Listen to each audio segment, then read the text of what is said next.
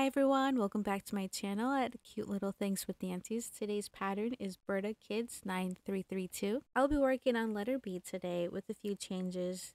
The big change, it's not going to have the sleeves. Maybe in a future video I'll make a short where I make one with the sleeves. So you probably already recognize this pattern from the last video I posted. I made this for Easter for me and my daughter to match, and I was so happy with the outcome. One thing I'm doing with this pattern is I am adding the pockets, and it's the same method as the last video. Now for the fabric I'll be mostly working on this video is a super adorable watermelon with all these little ants on here. How adorable is that? They're just walking around. I will also be doing the pockets on this as well. As with all my videos, I already pre-cut all my fabric and already attached any interfacing that is required. And let's jump right into the pattern.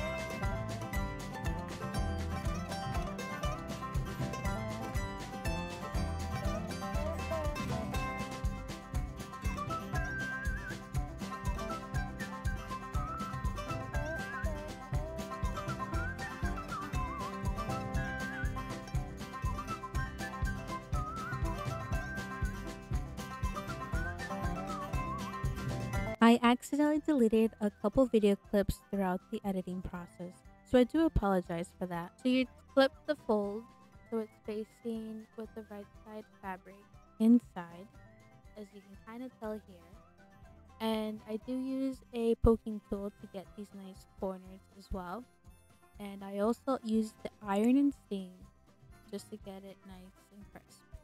My collar is already stitched onto the body, but I did stitch the collar very close to the edge, so I'm using the clips, as you can see, just to help it mold into place. Later on, I do use the iron and steam as well to help it regain its shape, and I do find that it has been working. And now it's time to sew on the buttonholes.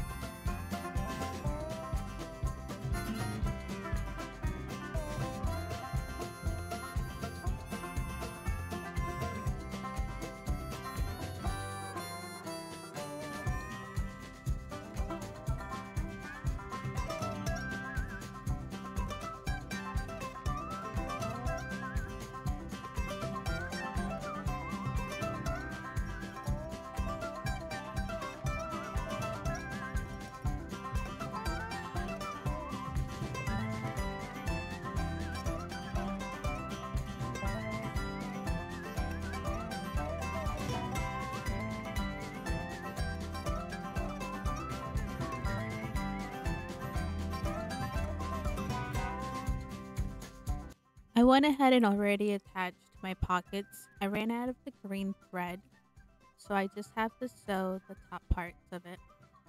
Now all that is left is to do the sleeves.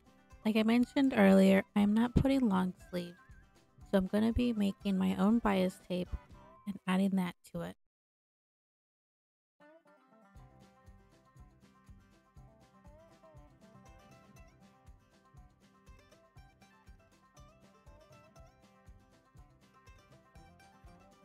I had originally bought in this bias tape, but after consideration, I thought the colors would not match, so that's when I decided to make my own. Bias tape is cut diagonally from the fabric grain, so it has some stretch to it. So I used any scrap fabric that I had to make just what I needed. I cut the strips 1 inch wide, and using the bias tape measure, which is 12 millimeters, I just slip it through and feed it, and then I use the iron to press it into place. Then unfolding one side, attach it to the edge and stitch along. I do overlap my end pieces together, and then I fold it over one while making sure that it's even on both sides. I then clip it into place, and then I top stitch as close to the edge as I can.